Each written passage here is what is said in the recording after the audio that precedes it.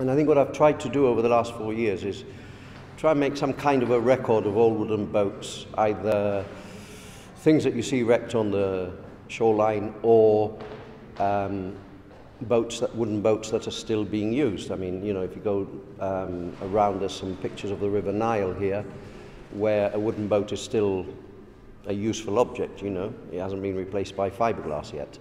Other places like Portugal, and in particular Malta, you'll still get boats which are lovingly restored and kept and used, you know, used as workboats.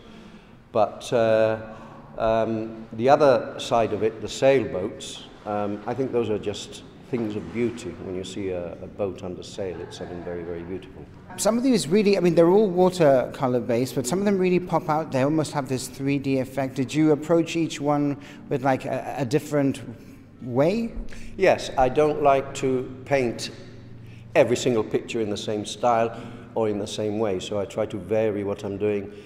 And also, I've learned a lot as I've gone along, because I think that to master something like watercolor, it's not necessarily an easy thing, and sometimes the painting takes you along.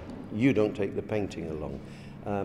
It's not like acrylics or oils, because you're very restricted in terms of not making mistakes, because if you use the wrong color or you paint something of the wrong shade or tone, then really you've ruined the picture. You know, you can't go over and rework it.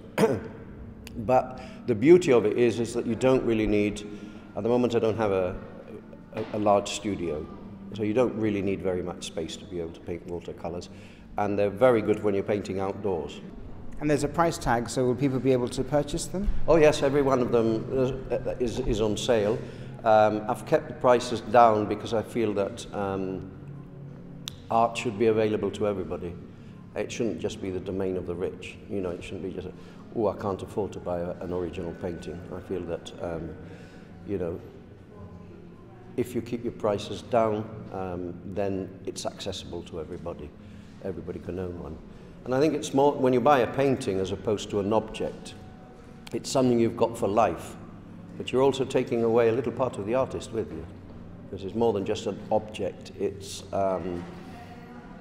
a process the artist has been through. It's an original idea that he's conceived of, you know, and yeah, make great presents, all of them.